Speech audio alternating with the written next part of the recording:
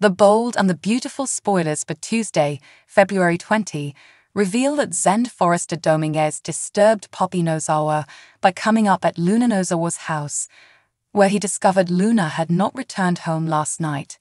Zende and Poppy continued to blame each other for the drought hookup, with Poppy insisting that Luna was in a relationship with RJ Forrester. Poppy wished Zende would put any romantic feelings for Luna aside. Luna was still not herself after spending the night with RJ at his beach house, but he reassured her and swore that nothing would ever come between them again. When Luna returned home after Tuesday's B&B episode, she wondered what Zende was doing.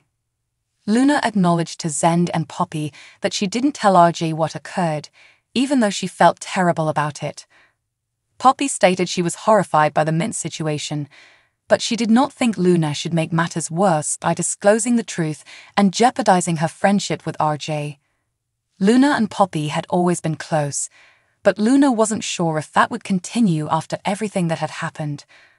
Poppy was disturbed by the news and objected when Luna requested a minute alone with Zende. Luna, on the other hand, insisted that Zende did not take advantage of her and eventually persuaded Poppy to enter the other room. Zende insisted that there was a solution for Luna to cease being so upset about their night together. Luna felt like a fraud since she was holding a secret from RJ, especially when he constantly saying how honest she was. Zende did not think Luna was a fraud because nothing was her fault. After Zende argued that everything had happened for a reason, he expressed a connection with Luna.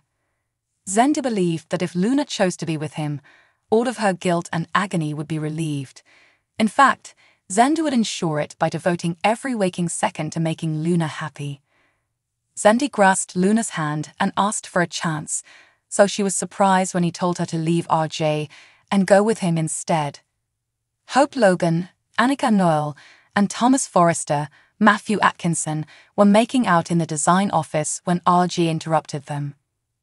RJ admitted that because people had walked in on him kissing Luna, he was used to being on the receiving end of such disruptions. After RJ gushed over Luna again, Thomas and Hope wondered if the two of them had what it takes to go the distance. RJ agreed that he believed he had a future with Luna. When Thomas and Hope left, RJ grinned as he remembered his first time sleeping with Luna. Hope and Thomas were relieved to find some privacy in the main office and relaxed on the sofa there. According to the bold and the beautiful spoilers, Thomas and Hope's future will be full of surprises, so stay tuned for more details.